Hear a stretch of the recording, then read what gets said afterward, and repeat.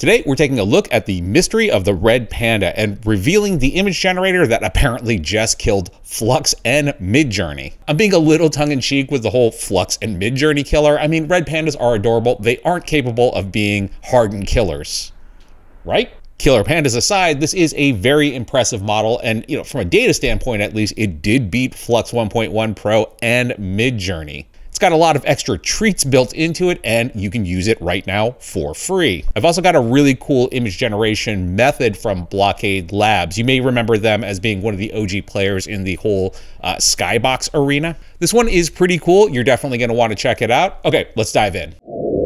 So over the last few days, a mysterious new image generator called Red Panda has shot up the rankings, beating out both Flux 1.1 Pro, Ideogram, and Midjourney V6.1, pretty much crowning it the king of AI image generators. By the way, if you've ever wondered where these rankings come from, like is it a bunch of egghead scientists sitting around with clipboards judging images of a man in a blue business suit? No, it is not. The scores actually come from the artificial analysis leaderboard. I'll have a link to this down below. This is where we get our ELO scores for, not ELO like Mr. Blue Sky. If you enter the arena, you'll be given a randomized prompt with 2 images. You choose which one you think is better. And like for this, an eco-friendly water bottle with a bamboo exterior, I prefer this one. And you just kind of continue on voting. Obviously, all of that gets tabulated and put into the leaderboard. So when it comes to the question of who comes up with these ELO scores, in a shocking twist, it was you all along. Also, the call is coming from inside the house, and it was Earth all along.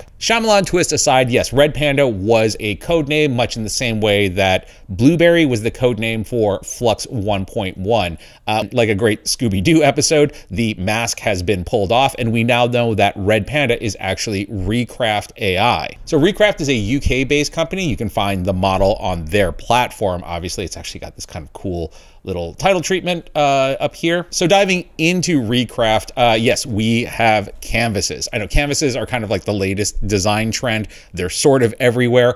I guess just get into it. As a quick aside, and just because I haven't had the chance to cover it, yes, Ideogram does have their canvas feature as well. I think it's actually pretty great. I've already used it for a couple of thumbnails. And Kyber, which recently introduced Super Studio, which is their canvas meets node workflow, recently integrated in Runway, Kling Standard, Kling Pro, and Minimax to their platform. Okay, let's get back to Recraft. So I'm just going to be concentrating on the image generation aspect of this for now. There's obviously a ton that you can do on this platform, including like background removal, choosing color palettes, and kind of in and out painting. Let me know if you want to do a full deep dive into this at some point. So to generate, there are a number of different presets available, the raw version, the photorealism version, vector art, and sort of on and on it goes. So we'll take our old chestnut, a man in a blue business suit walking down a busy city street. I actually put city street. I'm supposed to start putting sidewalk, but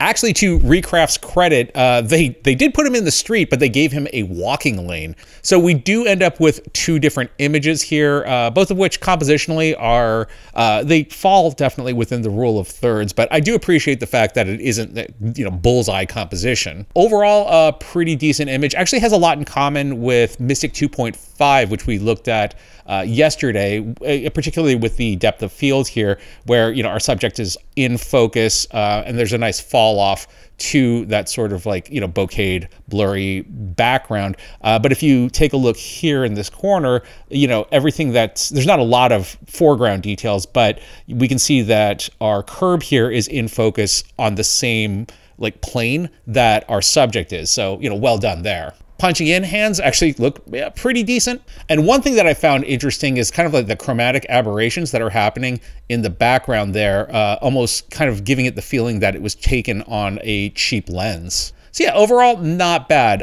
What's for this guy? Is this guy wearing his backpack backwards? I think he is. But listen, it's also the city. You don't want to get robbed. Trying out some more imaginative stuff. Here's our cyberpunk woman with white hair. The call out tests here is that shadowy figures are following her, and then there's an expression on her face that lets us know that she's leading them into a trap. Yeah, I gotta say that Recraft did a pretty stellar job here. Now, I will say that our shadowy figures in the background more just look like dudes that were at the bar that are stumbling home, but Our cyberpunk woman is definitely emoting more. Now, does this expression say I'm leading you into a trap? I don't know. But again, recent generations of this prompt in, like, say, Flux 1.1 tend to give us very, like, character looking at camera. So for me, this is a really compelling image. It very much looks like a moment taken in time. You know, background details, the city looks great, not overly done in a, you know, mega cyberpunk style, but just enough fluorescent there to let us know that's the direction that we're headed in. Black armor looks appropriately, you know, cyberpunky without overdoing it. And, you know, some really nice details on the lighting here coming off of the red neon here. Yeah, overall, very impressed. Oh, and cool. It looks like we can actually do color adjustment right here on platform as well. So that is pretty handy. So one of the standout features of Recraft is its ability to generate like super long text. This is definitely giving Ideogram, which is like the king of AI image generation text, a run for its money. Given that we've got, you know, text generation without limits, Recraft V3 is the only, you can read it. I mean, that's long. So taking that out for a spin with VHS box art of a cinematic 80s sci-fi movie poster for a Terminator movie starring Bruce Lee, and at the bottom, a quote that says, "This movie does not exist," by James Cameron, we end up with this. Not bad. It definitely does look like an old VHS tape of a movie that does not exist. Little, you know, bland in terms of design. Obviously, we are not getting Bruce Lee's face here, so Recraft is scrambling famous faces, but overall, I definitely got the idea. Another run of it, which actually I think does have a better title treatment for the word dragon, but did ultimately end up screwing up Terminator for Turbinaton. So yeah, look, it is still AI. You're probably going to have to re-roll a few times to get, you know, accurate text. Taking a look at some community outputs here from Hard Flash, we have Blonde in a blue medical intern uniform holding a tablet that says Scrubs. Yeah, this looks pretty decent. A little bit of like wonk there on the fingers. Dog wearing sunglasses playing piano because, you know, dog wearing sunglasses playing piano. It does look like we have not solved the problem of piano keys. They are supposed to alternate between 2 black keys to 3 black keys. This is all of the AI image generators do this. But impressively punching in, I appreciate the fact that it doesn't cheat the eyes of the dog behind the sunglasses. So yeah, pretty solid. Just look at that nose. You just want to boop it. I think a real standout of Recraft is actually going to be in the vector art styles, namely because you can actually export as SVGs, meaning if you are an Illustrator user, which admittedly I am all thumbs with Illustrator, you can go through and do all of your editing stuff. And since it's a vector, you know, obviously you can scale it up as much as you want. Running through some quick community outputs, Ali Mack gives us these fairly impressive and stunning images. I really like this one a lot. Jin B gives us this photo within a photo. I've definitely seen this going around as like a trend lately, and yeah, I think it's pretty cool. And Brent Lynch gives us this cinematic Bond-inspired image. Maybe that's Jane Bond over there. Yeah, this is very cool. So overall, this looks very promising. And again, there's a ton of tools in here. I feel like I've barely only scratched the surface. So definitely do let me know if you want me to swing back and do a deep dive. In the meantime, you can use this completely for free. You get 50 credits a day for free. Each generation seemed to be about 2 credits. So yeah, you know, 25 free images a day. There are, of course, paid plans at $10, $24, and $48. So it's pretty reasonable. So if you're interested in checking it out, the link is down below. I mean, I recommend at the very least hopping on and generating a couple of free images and trying it out. Briefly, before moving on and relevant to your interests, I did want to talk about the partner and sponsor of today's video, Hostinger. So one of the things that you guys have been asking for is like a resource or a website where I can provide links for all of the stuff that I've talked about. But building a website does take a lot of time, and you know, I'm usually underwater keeping up with all of the latest AI stuff. If you're watching this video, I'm sure you feel the same way. And you know, look, you've probably got a ton of awesome ideas for, you know, websites as well. So when Hostinger reached out to talk about their website creation platform with AI tools, I mean, it was kind of a no-brainer. So let's take a look at how you build a website on Hostinger. So after logging in and getting started, and yes, by the way, there is a Black Friday sale coming soon. It is the biggest ever. We'll talk about that in just a minute. So I'm just going to hit continue setup here. I haven't actually started anything. We're going to answer a few questions like this is for myself or for my business. I'm not migrating a website. I am creating my own website, although apparently you can migrate one or you can hire somebody to build it for you. Although why would you? Because we have AI tools now. We can either use WordPress or the Hostinger website builder. I've used WordPress before. It's a lot, so I'm just going to use the Hostinger website builder. You can do domain registration here, so I've already registered under theoreticallymedia.com. Hey, look, we're grown-ups now. And that brings us to sort of like this wizard type thing. So let's call it a blog. I guess that's probably the easiest. We have an area for a description here. I'm just going to copy paste this in.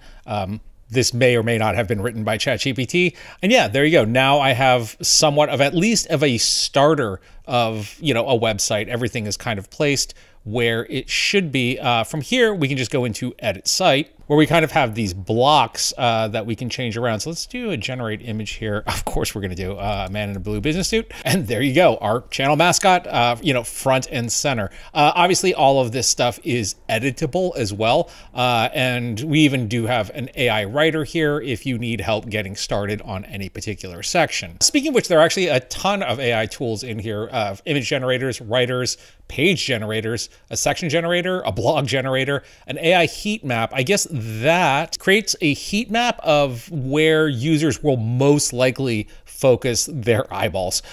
So, you know, as you're sort of going through this, you can message more strongly in those areas. If you are productizing, you can create an online store here as well. And in kind of a cool turn of events, Hostinger does not take any additional transaction fees when you do set up an e-commerce store. If you're into analytics, Hostinger does integrate in with Google Analytics, Google Tag Manager, Facebook Pixel, and etc. Oh, and cool, there's a little AI assistant here that you can turn on for your site so that visitors can ask questions. So I'm definitely turning that on. Do not harass my bot. He is a good bot. He wears a blue business suit. So obviously I am not ready to go live with this yet. There's a lot of stuff that I want to add into this, but the fact is that in, you know, the amount of time that you were watching this, I basically, you know, ended up creating the framework for a website. So honestly, I do think that this is a pretty great way of getting a website up and running in very little time. Additionally, they do have this Black Friday sale going on right now in which you can get up to 79% off hosting and web building. They've also been nice enough to provide me with a 10%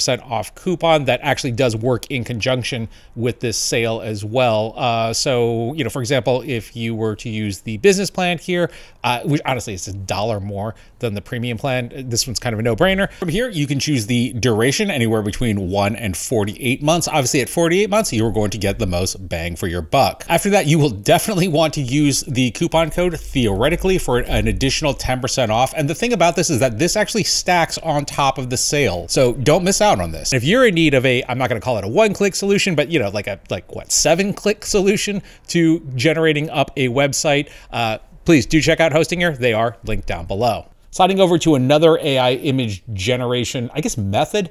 Yeah, Blockade Labs, who you might remember from Skybox AI, which was a thing where you could generate and prompt for like Skybox type views, like 360 panorama type things. Yeah, this was pretty cool, but they actually are introducing something completely new. So they have a new feature called Blendbox, which is very close to something that I have been looking for quite some time. Now, to be clear, I'm actually in an alpha test environment right now, so I'm not sure if this is exactly how it's going to look when it releases, I think later today. But basically, you have the ability to generate within layers.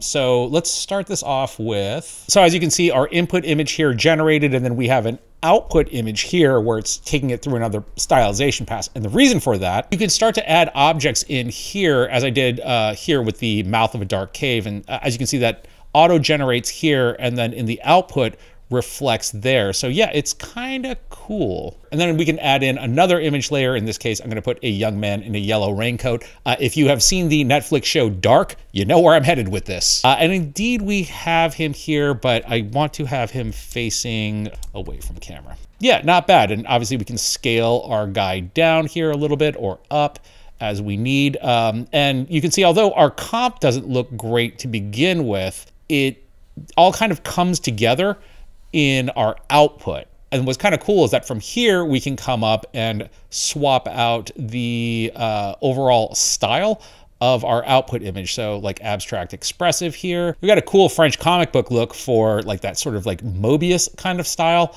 Yeah, there's just a ton of styles in here. Ooh, psychedelic, let's try that out. And like Lisa Simpson once said, I can taste colors. So where I think that this is going to get super powerful is when you can lock layers and import your own images, but also when you'll be able to utilize the power of Skybox within it, because that could end up being a very powerful combination. So you can check out Blendbox, that is linked down below. And maybe while you're there, check out Skybox again. It's been a while since I've checked in on this, and yeah, they've really come a long way. This looks pretty great. Okay, that's it for today. I'm sure 100 things ended up happening while I was making this video, so I'm gonna go check in on all of that stuff. In the meantime, I thank you for watching. My name is Tim.